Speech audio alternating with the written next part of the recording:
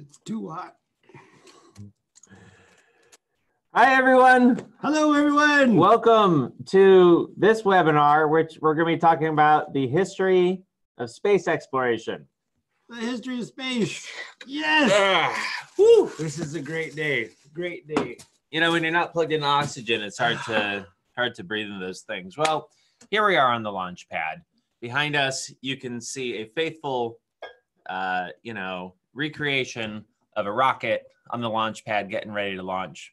This is one of my favorites. This is going to be an exciting year in space. This is going to be one of the best times ever in space exploration. I'm James. I'm Diego. And we're going to be talking to you about space stuff. Diego, I think that you have some things to walk us through today. Oh, yeah. Okay. Oh, yeah. Good. Well, let's just pop into the Q&A section really quick and say hello to people. Hello to Madeline. Lorna says, Happy Earth Day. Happy Earth Day, everyone. Happy Earth Day. Yeah. Cool. Today is Earth Day. If you were on the broadcast with me and Marty yesterday, we were talking about Earth Day and why it's important to take care of the Earth. It's the only one we got. Yeah, definitely.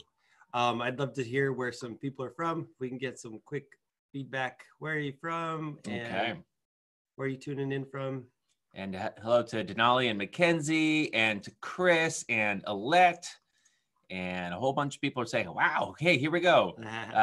Kanan and Cleo and happy Earth Day to you too, Hartley. Ethan's here and there's Jackson. Yes, Jackson, that is the Falcon Heavy. That is absolutely correct.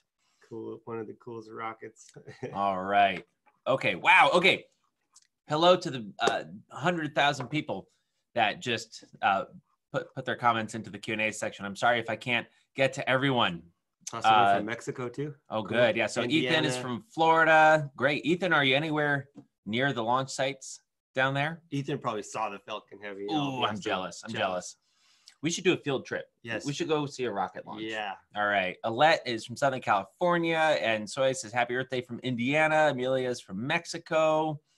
Moises. Hi, Moises. Okay. Wow, so many people. Good. For some reason, the lighting is making you both look yellow. Yes, I've been playing around with the lighting. I hope to get us a little bit more natural colored in here. But, you know, for now, we'll just take what we have. Kanan's from Indiana. Okay, great. People from all over the place. Diego. Let's begin. Okay, we got a great presentation for you. This is the history of space exploration. This photo is James and I, my boys, and astronaut Catherine. I'm drawing a blank on her name. She's, if someone knows the name of her, go feel free to. Well, I knew it, and then you forgot it, so then I forgot it. Johnson? Catherine Johnson. That sounds right. Yeah. She's an incredible woman. It was such an honor to meet her. I'm just walking into this space symposium to try to find Diego and meet up with him. He's like, James, come over here, take a picture. I'm like, okay. And he told me afterwards who this was. Who is this? Yeah, this is Catherine Johnson. She was part of the shuttle program. I am pulling up some stuff on her right away just to make sure. It's always exciting at the Space Symposium. We'll fill that in a bit. We got more people coming in? Good. Yeah, more people. Christian says it's from Colorado. That's where that photo was taken. Boulder. That's right. Yep. That's right. Space Symposium. Has anybody out there been to the Space Symposium? Ooh. All right. Okay, good. All right. Well, let's move on. Excellent. Yeah. We're going to move on. Okay, so there's a long and proud history of humans exploring space, isn't there? Or even before we actually explored space, we were thinking about it. Yeah. When we talk about space exploration, when does that really start?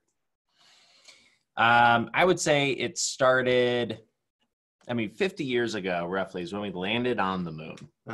Almost 51 years ago. But even before that, some of the first real rockets were being made in the 1940s. Some of the first really big, intense, able to actually get somewhere quickly rockets. And before that, you have like a clip, Cover, that's the word. I completely blanked on the word cover for a second. Yeah. A cover from an old science fiction. Yeah, they used pack. they used to make these things. There, you might have heard of pulp fiction, but they used to make a bunch of readers, and they were made out of pulp, which is just like super cheap paper, really cheap and easy to print on. Yeah. And so people would buy their pulps and read about, some of these amazing adventure stories about what was happening, and space drama, and it was just fun things for people to read. And look at the cover of this. This is a cool cover. This is a cool cover. We have a rocket. It's landed on a planet that's got active volcanoes going. You can see 2 volcanoes there. You can see cracks on the ground. It looks like a very dry, barren planet. And it looks like maybe the rocket is damaged a little bit. You can see fire coming out of it. Oh, yeah. Like someone had hit it. Yeah. Well, and then all the way to present time on our right, we have the Starship. This is being assembled in Boca Chica, Texas right now. Elon Musk is going full bore. Him and his team are nonstop working on this thing. 2020 is going to be an amazing year for space exploration, space development. So I was really excited about that. Do you know the date of the next launch? Big important thing coming up at the end of May. I forget the exact date, maybe the 24th. I think it's May. Yeah, that sounds about right. I think May 24th. It hasn't been since 2011 that people launched into space from America. Every person that's gone to space since 2011 has launched from a launch site in Russia, Kazakhstan. And that's great. We still have access to space, but we're going to talk a little bit later about the space shuttle. They retired the space shuttle. They shut down that program in 2011. And since then, we've been waiting for the next American spaceship to be finalized so that we could send humans to space from America. That's coming. Amelia says that my haircut was weird in that picture. Amelia, you're absolutely correct. Yeah, that was my first thought too. All right. Caroline asks, how big is his team? I believe you're asking about Elon Musk. I think it's in the thousands. It's got to be in the thousands. It's a huge, huge project that they're doing. It's hard to send people to space. Yeah, it's really hard. It's really dangerous. We're going to talk about that. They have engineers in McGregor, Texas, Boca Chica, Kennedy Space Center, and then Southern California in Hawthorne. Yeah. Which our school just went on a business trip. We had about 30 students from Delphian that went and got a tour of SpaceX. It was very cool. I really wish I had been there. Chris asked, is that picture on Mars for the science fiction? No, Chris, that's not Mars. That's a fictional planet. That's a made up planet that the artist just kind of made up for the purposes of that story, of that picture. Mars does not have active volcanoes. Yeah. All right. Great. Good. Oh, and someone asked, who is Elon Musk? Thank you, Viola. Oh, great. Elon Musk is a businessman, billionaire guy. If you've ever used PayPal to buy anything online, he was one of the guys that started PayPal. He used his fortune from that to start a space launch company and the Tesla car company and a few other things. Mm-hmm. And he's one of the guys really leading the way right now on pushing space exploration technology, pushing rocket technology to new limits so that we can do more. A really neat guy. I had the chance to meet him one, and I'll probably talk about that moment till the day I die. Just a cool guy. He's just a really super cool guy. All right. Well, the next slide. Yeah. So here's another cover from a science fiction novel. It's a science fiction magazine. And on the right is a drawing of what, let's see, let me go back one. So there is the current build of the Starship. That's a test.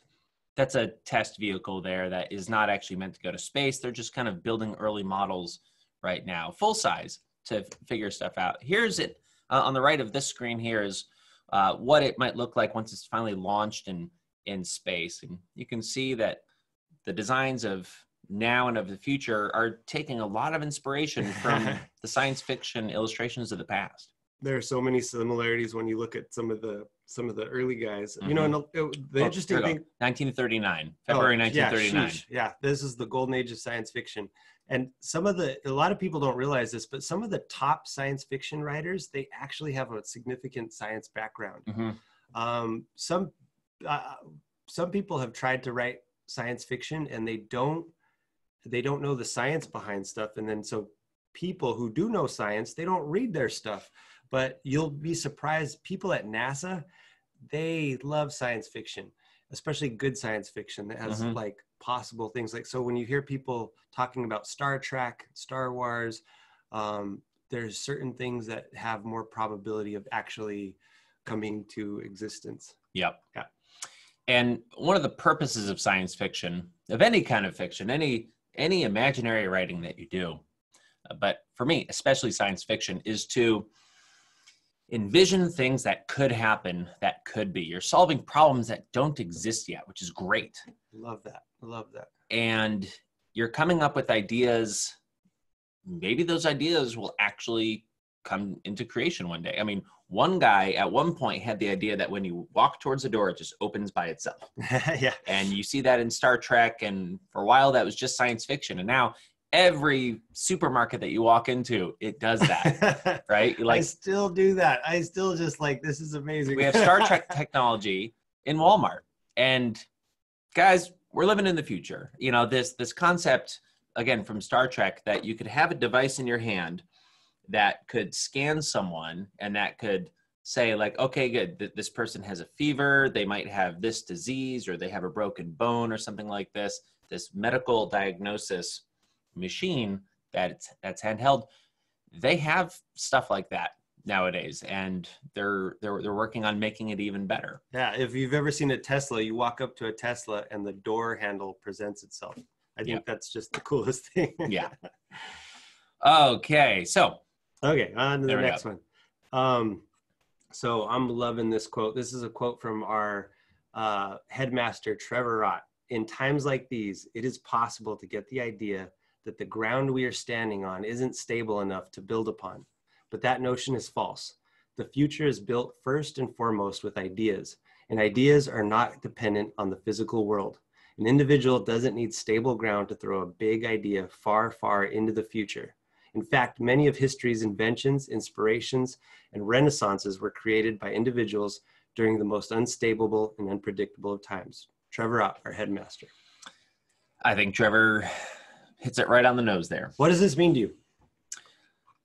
Well, to me. Yeah. What does it mean to her? Let's break this down. I mean, it's a big quote. I know we have some younger people in our audience, but I thought about, reproducing this quote, but I want to talk about what this means. Okay, good. Well, I'm going to give you all a minute to put your answers into the Q&A. I'm going to catch up on a few questions here. Lorna was asking, where is the launch going to take place? Lorna, I think you were asking about the launch of humans launching from America back to space at the end of May. That's going to be happening in Florida, out of Cape Canaveral down there.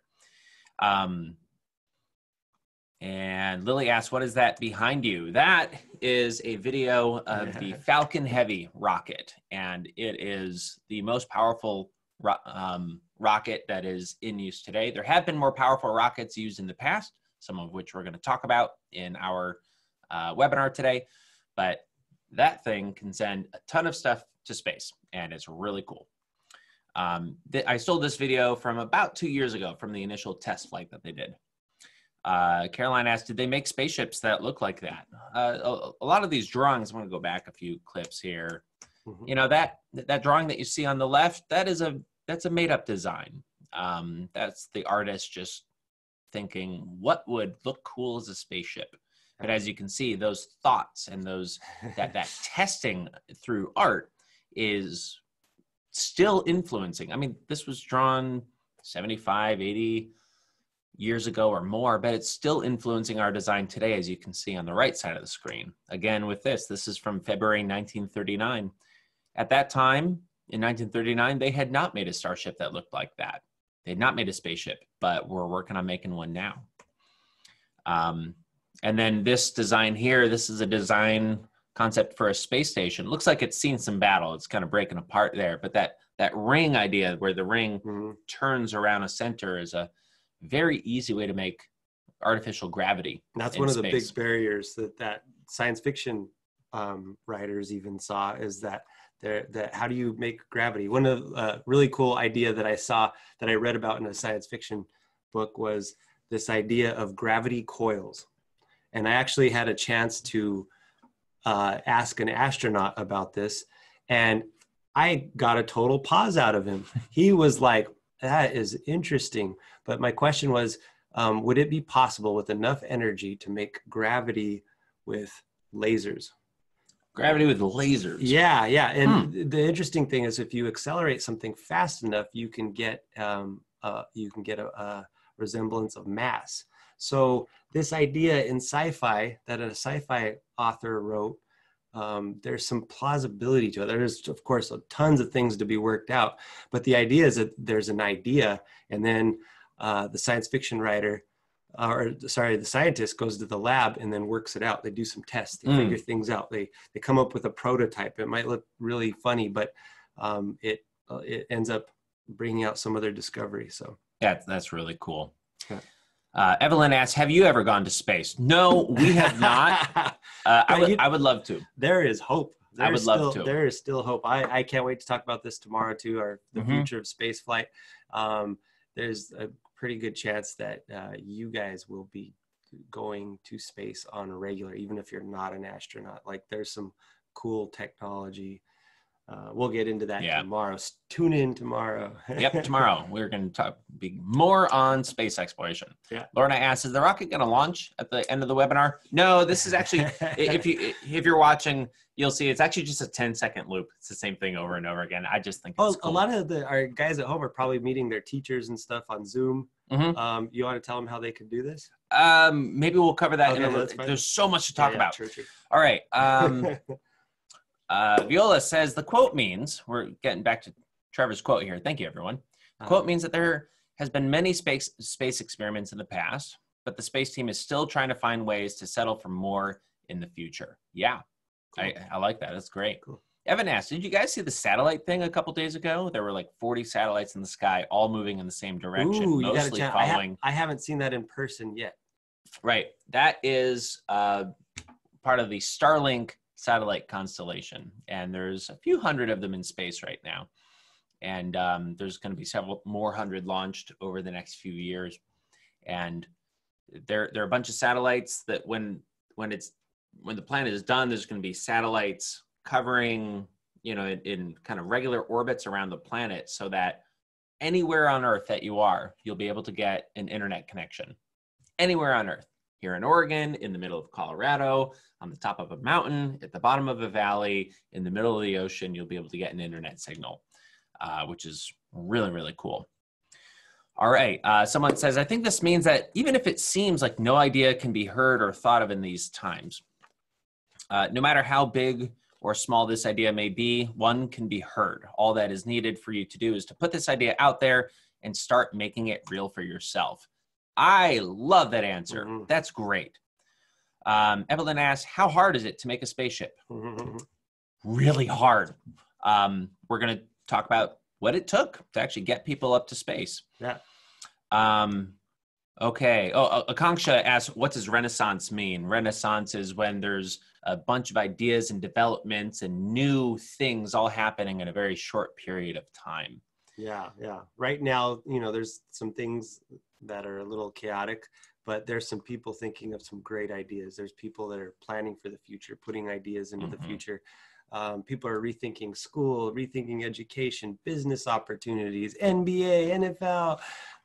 It's just like there's so many ideas being put out there that it's things. The future starts with ideas. It does. So let's talk a little bit. We've been talking. Kind of like the first step of space exploration was just people sitting down and be like, gosh, wouldn't it be great if we could go to space? Wouldn't that be cool? That was the first step, just making it up. Yeah. And then a bunch of guys were like, well, let's do it. Yeah. Yeah. So this is von Braun in the 1930s and 40s. Nazi Germany saw the possibility of using long distance rockets as weapons. So initially the rockets were being used in a bad way. And there was a scientist who had some amazing ideas on rocketry.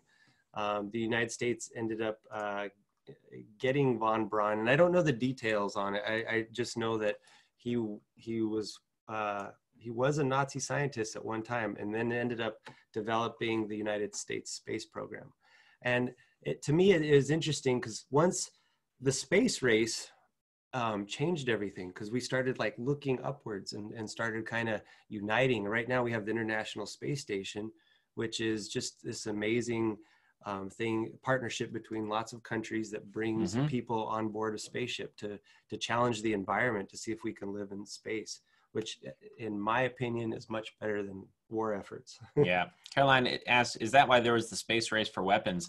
Actually, the space race wasn't even for weapons. The real race for the space race was who could do stuff in space first, who could get the first satellite up there, who could get the first man into space, who could get the first man orbiting the planet, who could get people up into space the longest, and the real prize was who was the first country that could get a man on the moon.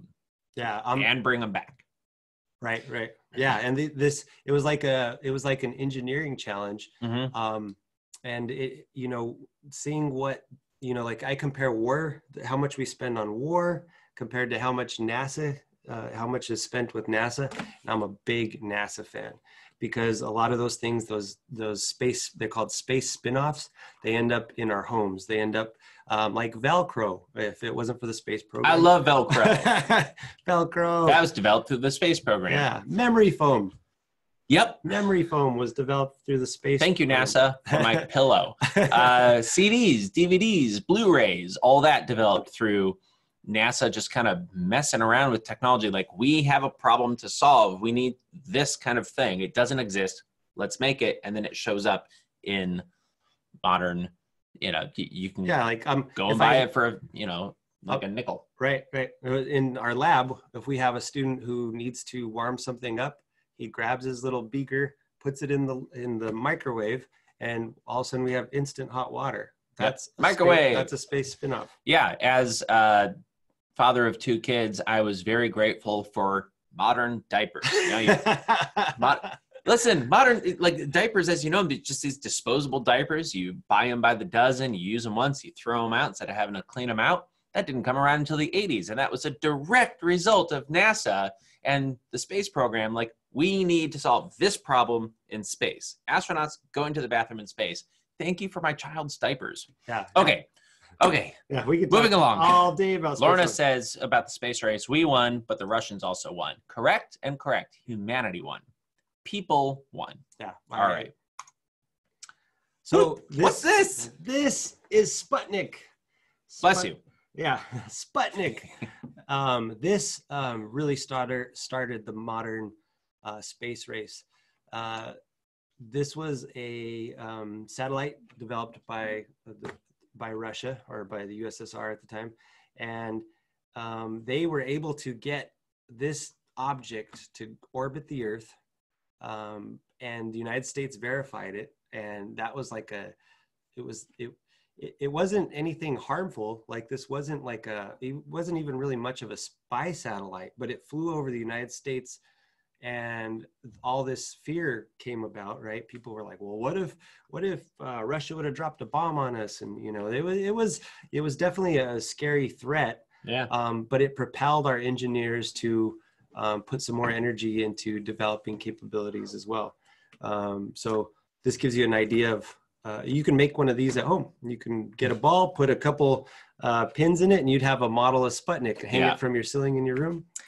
And modern GPS, modern global positioning system technology, the thing that allows you to pull up your phone and have it tell you, like, where's the nearest Taco Bell, is a direct result of that satellite flying over the United States. Yeah. And there was an engineer who saw it flying over, and you could tune in on the radio, and you could hear it going ping, ping. Yeah. It was like beeping as it flew by, as a way of like, that's really all this thing did. It just orbited the Earth and it beeped, and people could hear it beep through the radio, just Russia saying, ha ha, we did it first. Yeah. And there was a guy who started doing the math in his head. He said, from that pinging, from that beeping, I could figure out where it is. If I know exactly where I am on the ground, I could use math and science to figure out where it is precisely up in space. And that idea evolved over the years, but very quickly he started working on a technology to, if you could get a signal from something, just even a pinging, a beeping, you could figure out exactly where it was. So thank you for helping me find, the nearest Taco Bell. Yeah. Yeah. That's right. A lot of modern benefits. Our science fair in Colorado was started because of Sputnik. Once they started, the United States went, whoa, we need engineers, we need mathematicians, we need all these people. We really, the launch of STEM as a nation. STEM, science, technology, engineering, and math. Yeah. Considered as one subject together. Yep. Yeah, that's right. And so if you've ever participated in science fair, especially west of the Mississippi, that was directly the result of Sputnik. Yep. All right. W.J. Harrison says, didn't Russia get the first person in space, but we got the first man on the moon? We're getting there. Correct. Yes, we're going to get there. Ethan says, fun fact, the first thing in space were 2 fruit flies. I did not know that the first living thing. The first living things. But that would make sense to send fruit flies because, you're not going to miss them. Yeah, I read that. I forget what, if you could chime in with what mission that was, that's great. And Henry says, should we say thanks to Russia? Thank you for my Taco Bell. Henry, we should say thanks to Russia. We should say thanks to the humans, to the people working for the Russian space program, for the American space program. This is coming up. Every space program. This is coming up in 4 slides. All right, good. All right, moving on. Oh, there's a diagram of Sputnik. Yeah, this is a diagram of Sputnik. You can find these online, print them out, decorate your room with them. Really cool. It's neat to just walk through and see what they had. Inside Sputnik, there was a camera, I believe, this number 2 guy right here. There was a cooling system, some electronics for radio. Okay. And then the 4 sticks that were coming out were the antennas. Good. And the thing all bolted together in 2 hemispheres, 2 half globes. Yep. Lorna says, I thought that the Americans were afraid that it was going to take pictures, like spy on us. Oh, yeah. They were very scared of that, and for good reason. I mean, both sides wanted that. Russia wanted spy satellites, and America wanted spy satellites. And very quickly, they both got them.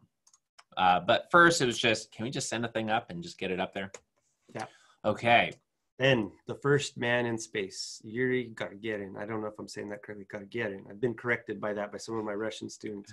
You say it like, do you know how to say it? I just say Gagarin. Yuri Gagarin. Yeah. And I'm sure I'm saying it like an American, not with the proper pronunciation, but that's okay. I love how my Russian students say it. It's the coolest thing. Russian is one of the, Russian at times is the official language on the space station. Anytime a cosmonaut takes command of the space station, that cosmonaut is a Russian astronaut. America calls them astronauts. Russia calls them cosmonauts. And the Chinese call them taikonauts. That's right, taikonauts. Yeah. All right. You can see the headline here. Man enters space.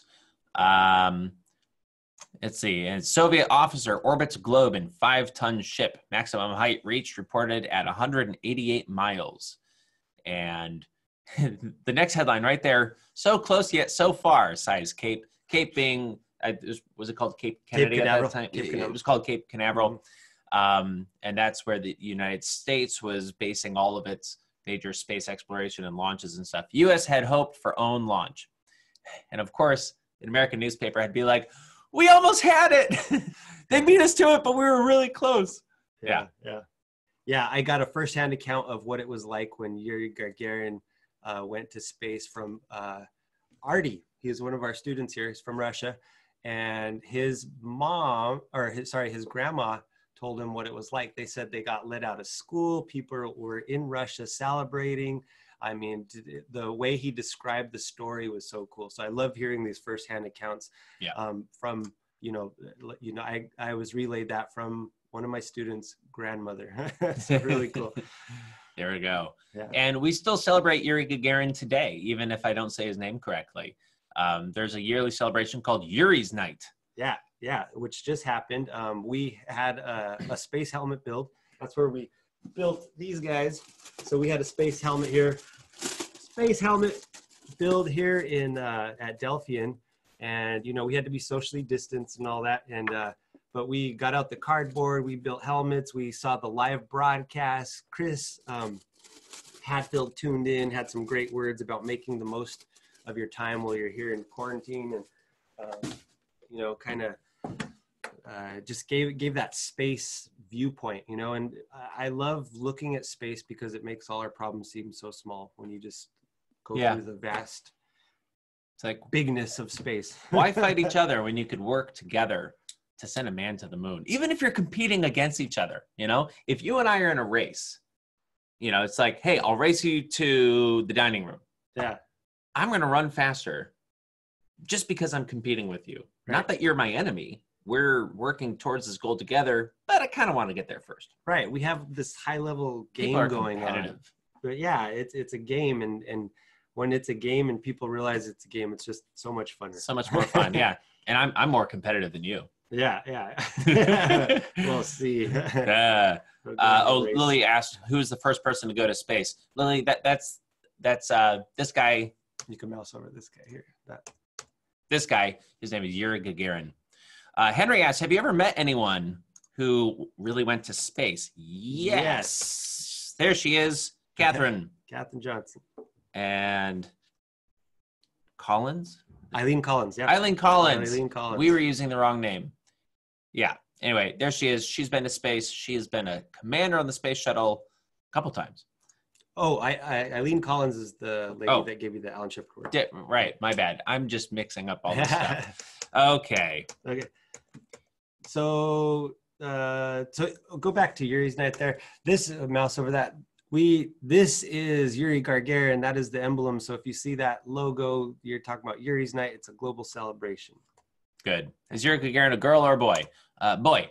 There have been many women who have gone to space, but the first many people that both sides, both Russia and America, sent to space were men. Yeah, and coming up, at least last I heard, it was slated for 2024, will be the first woman on the moon. Yeah, that's an ambitious goal. We'll make sure you're here tomorrow. Time is flying. We have 11 minutes left. What? We are going to power forward. Okay, enough chatter. Let's go. Okay. Who are these people? This is Eisenhower, President Dwight D. Eisenhower. He commissioned NASA in 1958. So this was shortly after Gagarin went to space, and they were like, okay, that's it. We need to double down on this thing. We need to really push forward our space-related endeavor. And so this is them in their hands there. They signed basically what established NASA. So that's the significance of this. Kanan asked a good question. Who first called it the space race? I don't know. Probably some really clever reporter who was like, hey, I've got it. Okay. And then we got the next thing. This is Alan Shepard. Yay, Alan Shepard. Alan Shepard was the first American in space. He was one of the first 7 astronauts formed by NASA, and he's just done a ton of things. And wasn't he the first American to orbit the planet? First American to orbit the planet. Yeah. That's right. And this is a picture of President Kennedy. And Kennedy had a famous speech where he said, "We choose to go to the moon in this decade, not because it's easy, but because it's hard." He actively invited the country to this challenge. Yeah. So this took place in Texas at his famous speech. I believe it was, what school is that? Rice University. In Houston. That's right. Yep. Rice University. All right. Oh, this requires a story. Yeah. Okay. Space exploration is hard and it's dangerous. It's really dangerous. Unfortunately, we have lost people in the pursuit of getting ourselves into space. You want to tell us about this one here? Yeah. So There was 3 astronauts for Apollo 1, and they were doing some routine training. Unfortunately, the engineers had them in 100% oxygen capsule. So at the time, they were just putting people in 100% oxygen. Right now, I believe the space station runs at about 10% oxygen, maybe a little more. Spacesuits are down to, well, spacesuits, I don't know what spacesuits are. I think spacesuits have higher oxygen. And so they are concerned with sparks in a spacesuit. So they do a lot of things to ground out their spacesuits. The idea of having a 100% oxygen atmosphere in the space capsules is that it's lighter. It's lighter, and every pound in space is precious.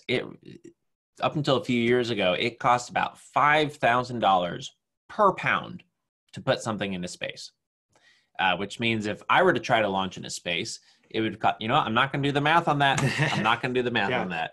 But it's expensive. So it's your weight in gold. Yeah. Every pound, every ounce is precious. All right. So so there was a spark. There was a spark. Yeah, there was a spark in the wiring. And you need 3 things for fire. You need fuel, you need oxygen, and you need, a heat source. Yeah. And so when that sparked, the air burned, and it burned hot, and it burned quick, and it was very unfortunate, and they couldn't get out. Yeah, so it really put a halt on the space program. That was Apollo 1. Go to the next slide. These were the crew that were lost in Apollo 1. Grissom, Virgil Grissom, Edward White, and Roger Chaffee. Yep. Very brave men. And they are memorialized at the Astronauts Memorial Foundation in Florida. So if you're there, that's a great thing to go see and find out more about some of the people who passed because of their dedication to the program in space exploration. Yeah. We had to pick ourselves up. We had to pick ourselves up. Can't stop now. Yeah, it was. We have to move on. People at NASA, they know the risk. They know what's going on. They boldly go where people haven't gone before. That's right. They're not doing it because it's safe. They're not doing it because it's easy. Yeah, they try to minimize the risks, but there's always going to be a risk anytime you do something that you've never done before. So Apollo 1, we lost all 3 men that were on that mission. On the launch pad, they were just doing a test. They hadn't even launched. Yeah, they were just doing drilling. 7 launches later, we're orbiting the moon. Look at this. Apollo 8 took off from Earth, traveled 3 days to the moon, circled the moon, and came back. Yeah, and this is Apollo 8 is where you got the first full shot somewhere along that line. You got your first picture of the Earth. They were able to get back. The entire Earth. Yeah. So it's a famous picture, but it was the entire Earth in one frame. Because before that, there had just been views of part of it, So yeah, I got full view of Earth. And then 3 missions after that, we're on the moon. Yeah. This is Apollo 11, and we landed on the moon. So very, very cool. This, to me, it almost looks like Apollo 14. I might have put in the wrong slide there. That's okay. I mean, the point is it's someone on the moon. Oh, yeah, because there's a rover there. So that's not Apollo 11. That's not Apollo 11. Yeah, after Apollo 11, after they got a few more missions to the moon, they were like, let's bring a car because America. You'll notice that at the top of this picture, so you've got this, the pole that the flag is on, and then there's a stick at the top that the flag is hanging from because there's no air on the moon, there's no wind, there's nothing to make the flag blow, so they had to hold the flag up. Yep. Okay, good. Okay, yeah, so Apollo 11 happened. We had Buzz Aldrin. This isn't a picture of Buzz Aldrin, by the way, but we go ahead and go to the Apollo 11 patch and kind of what this symbolizes. This recently, this last summer, 2019 was the 50th anniversary of the Apollo 11 moon landing, where a man landed on the moon. I mean, just 50 years later, it's still incredible. Yeah, 50 years, it's still an incredible feat. I mean, we haven't gone back because there's so much expense there. But right now, more than ever, NASA is gearing up to have permanent settlements on the moon, permanent settlement. Yep. So, yeah. It's called the Artemis program. Artemis. Yeah. And they are getting people back to the moon. They are planning a station in orbit around the moon, and they are planning a base on the moon. And the name for that right now is Artemis Base. Oh, and go ahead and go to the next slide. A recent celebration was the anniversary of Apollo 13. And yeah, famous words from Apollo 13. Houston, we've had a problem. Yeah. Yeah. So this is Jim Lovell, Jack Swigert, and Fred Hayes. They had an oxygen tank rupture. Explode. Yeah. He's using the fancy word for it. There you go. They had one of their oxygen tanks explode while they're in space. And if you're thinking, that sounds bad, you're correct. Yeah. It's bad. It's really bad. It's also not good. Yeah. They ended up, and they had already left Earth's orbit. So they had left Earth's orbit. So they had to go to the moon. And this is Apollo 13. The plan was to land on the moon. Of course, they didn't have the resources. There was too much damage to their spacecraft. Mathematically, I think anybody would have bet on their death, because that was, with everything that, when you find out the technical parts that they had to overcome for this, it is amazing. I mean, They were hours from death, if not minutes. They were running out of oxygen. They had to improvise. Some super smart engineers at NASA had to put together, it was literally a round hole with a square box and a round hole. And they had to engineer this thing with duct tape. So, that's one thing to always have on your missions is duct tape. There you go. Yeah. So these guys ran into a really horrible accident in space. They made it. They survived. There was a movie made in the late 1990s called Apollo 13. If you haven't seen it, I highly suggest watching it. Outstanding movie. Yeah. Okay. And this is Alan Shepard. This is from Apollo 14. So not only was he the first American to orbit, he landed on the moon after Apollo 13. This mission was very critical. If they had any more accidents in space, there was chances that they would scrub the entire program, which means stop the entire program. So they sent in one of the best, Alan Shepard, to go in and lead a team to the moon and back, and it went on without a hitch, and they planted another flag on the moon. Yeah, more flags. Yeah. All right. Is this Skylab? This is Skylab. All right, good. So the International 74? Space Station was not the first space station. It's just the most recent, and it's not going to be the last. This is a picture and a diagram of Skylab. This was the first American space station. Mm-hmm. It's a lab in the sky, and it wasn't very big, just enough room for them to live and maybe do some experiments. The real challenge was, can we live in space for a time? The answer was yes. Yeah. Yep. For sure. And then that helped bring to view the space station, the International Space Station. Yep. A few of our very astute viewers are pointing out to me in the question and answer section that we are running really low on time. I'm aware. I'm also, I'm going to choose to go a few minutes long today. We're going to power through the rest of the slides that Diego has here. So we're going to go a couple minutes long. Feel free to jump out. If you need to go do something else, that's totally okay. We get excited when we talk about space, and we go off into side stories and all other stuff. And it's a long time to get anywhere. All right.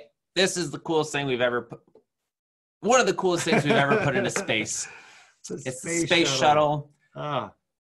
It's gorgeous. Look at that. There's better ways to go to space than that, but there's not a cooler way to go to space than that. The space shuttle is a modern marvel. Look at that thing. The design, the ambition of it, the tiles below the space shuttle to re-enter Earth. There is so much we could talk about. That thing is the most complicated machine that humans have ever built. There are over 1 million moving parts on that thing, which makes it pretty great, pretty incredible. It also makes it prone to error. Every moving part is a chance for failure. But 135 of those missions launched, 135 times. That's really incredible. Yeah. Henry says it's like the Ferrari of space. Yeah, I like that. Yeah, the Ferrari of space. Yep. Great job. Tomorrow we're going to talk about actually putting a car in space. We're going to talk about that. So here is, we're going to end off on this. Is this our last slide? All right. Here's just a general timeline of space exploration. A recap. Recap. So in 1957, the first satellite, Sputnik, was put into space. The Russians were the first ones to do that. 1 year later, 1958, NASA, the American space program, the National Aeronautics and Space Administration is what NASA stands for. Because they wanted to beat Sputnik out. That's right. Boom, 1961. We have Yuri Gagarin going to space. A feat for all mankind, that man could go to space and return. That's right. And that was just 4 years after the first satellite in space. Yeah. 5 years after that, the first probe, the first thing landed on the moon. That was Luna 9. Again, Russia beat us. Yeah, Russia is putting us in a game. We were like, that's right. Like, check. Russia was ahead of us every step of the way, except for getting humans on the moon. That was Apollo 11, 1969. And then 6 years later, in 1975, we got the first probe on Venus. That was the Venera 7 probe. Again, Russia. Man, Russia really had a program going. Yeah. 2 years later, 1977, Voyager 1 and 2. These are still today the fastest that humans have ever been able to get an object to go. Voyager 1 and 2, even though they launched in 1977, they're still alive today. These are satellites. These are machines that have left our solar system. And they are still broadcasting to us. Just these little pings every once in a while to let us know they're still alive. A few years later, 1981, first reusable space shuttle. This idea of reusable spaceflight. You could launch, land, and launch again with the same thing. We've been chasing that for a long time. The space shuttle was supposed to be cheap because of that reason. Turned out to be way more expensive than we wanted, but still we were able to realize getting something up into space and back and sending it again. The Russians also had a space shuttle program that never launched, but they were developing their own shuttle as well. Gorgeous thing. 1995, the first probe to Jupiter, the Galileo, and getting some really amazing, incredible pictures and science readings about Jupiter and those outer planets. 1998, the International Space Station was created. It took dozens of launches, and they built this thing piece by piece. It's like a Lego set in space. It's an amazing thing. But really incredible stuff. And I love that it looks like a TIE fighter. So there's that. 2014, the first landing on a comet. We landed a spaceship on a comet. European Space Agency. Yep. Mm-hmm. So good job, Europe, on that. That was the Rosetta mission. And the comet ended up looking like kind of like a rubber duck, a giant rubber duck, which is really cool. 2015, there was this, again, there's this idea of reusable rockets, reusable, like launch, land, fix it, and launch it again. It should be a lot cheaper. I went nuts for that. That was the coolest thing. We've got that now. Seeing the footage of that. So that was a game changer. Yep. So SpaceX is a private company based in America. And for the last 5 years now, they have been launching things to space using rockets that they've already launched. It launches, it comes back and lands, and it launches again. It's really incredible. And that is bringing the cost down. It's a lot cheaper to do that. Imagine if you had to buy a new car every time you drove somewhere. You drove somewhere, you threw the car out, you bought a new car. It would be so expensive. Wouldn't go to many places. Yeah, or if every time you flew somewhere, you had to buy a brand new plane. You're flying there and you crash the plane because you can't land it, and then you buy a new plane to fly back. No one would go anywhere. Yeah. And in the 2020s, we're trying to get the first people on Mars. We're going to get people back to the moon in 2024. Hopefully a few years after that, we have people on Mars. We are way over our time. I'm going to stick around in the Q&A section at the end of this so that we can answer a few more questions, but we need to wrap up because coming up soon, Robin is talking about American history. We got to do the codes. What? Don't forget the codes. What? We got to do the codes. Oh, the code. Promo codes. At the end. Right. Yes. Good. All right. Good.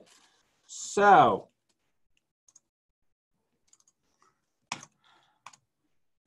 you can go to heronbooks.com and use the promo code Delphian30 and get 30% off of any of the curriculum that's available there. So some really, really great stuff. We're 6 minutes late. Thank you so much, everyone. We're going to be talking tomorrow about the future of space exploration. Tomorrow is my favorite day. Yeah.